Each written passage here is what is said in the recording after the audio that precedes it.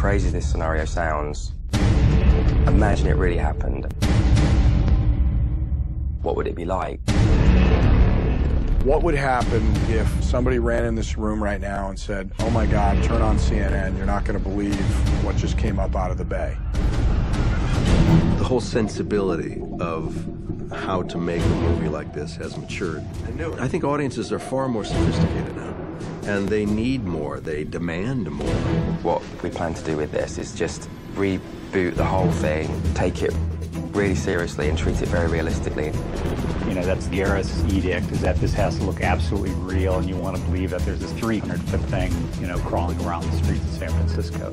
Gareth, you know, he really wanted to do everything kind of in a real location, in an environment where you feel natural, so you have that quality. And I think the way that they're approaching it is kind of terrifying to show these images in a monster film way, but that are images that we know.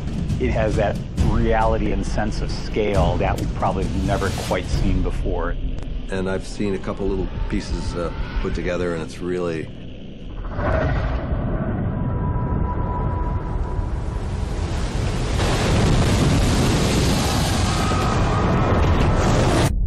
It's really gonna be good.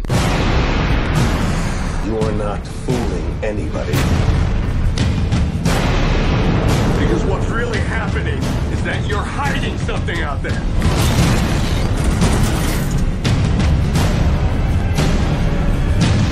It is gonna send us back to the Stone Age.